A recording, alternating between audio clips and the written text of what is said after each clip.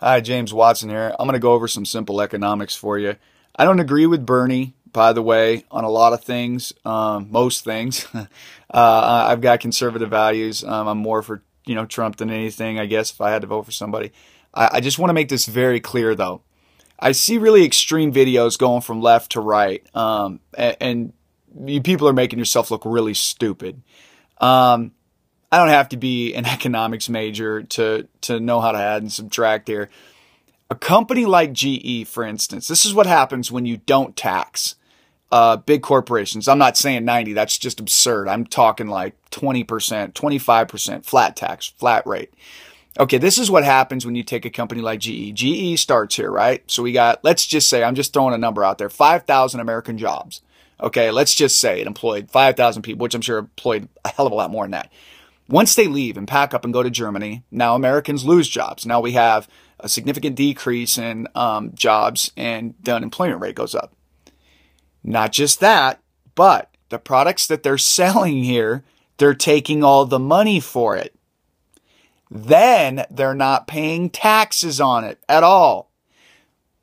Well, I drew a simple chart here for you to try and make this real simple. All right.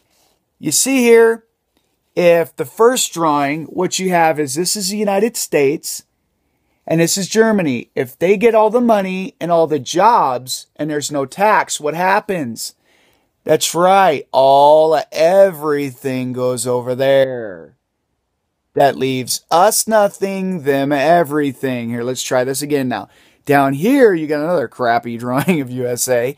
And you've got the money and the jobs going over there, but the tax coming back. Now, let me ask you, which chart, if you had to guess, balances the economy more? The one where all of our money goes over there, or the one where some money comes back? Yeah. I swear, what you don't understand is there's no such thing as balance if they're taking everything. Let me ask you something. How do you think we got to 20 trillion? There's a lot of things that got us to 20 trillion. How do you think we're going to get back? By giving away all of our money? That's balance. Hey, I'm trying to stabilize our economy. What's your idea? We're going to give them everything. Well, wait a second. That's how you balance the economy? And then this is what I get from some jack-off in corporate America's world. Well, wouldn't you do that if you had the opportunity to make that kind of money? No, I wouldn't. Do you know why? Because they're the ones that let you sell their stupid.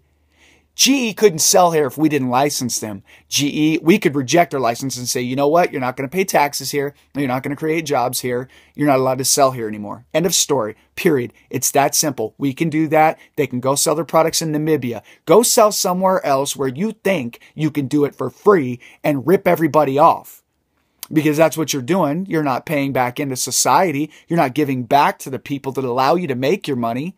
You know, if I'm the only place in town that has a population and you come here and sell, and I allow you to do that, let's say I'm the one that oversees it, your money is based upon me allowing you to do that. Otherwise, I could just say, well, go somewhere else, and you'd have to try and find something else.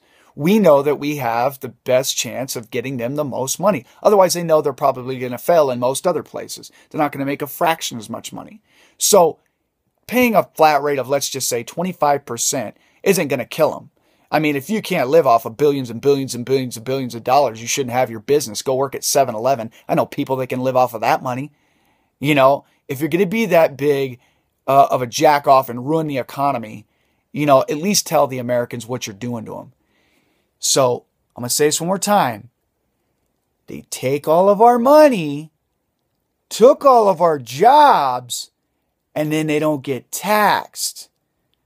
What are we getting? Nothing. What are they getting?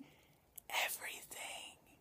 How does that help our economy? It doesn't.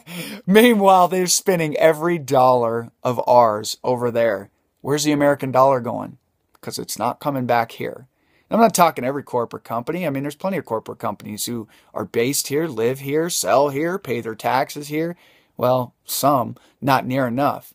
If they started doing that, you know, one of them told me, they go, oh, well, what I pay in just a little bit of taxes is much more than what you pay.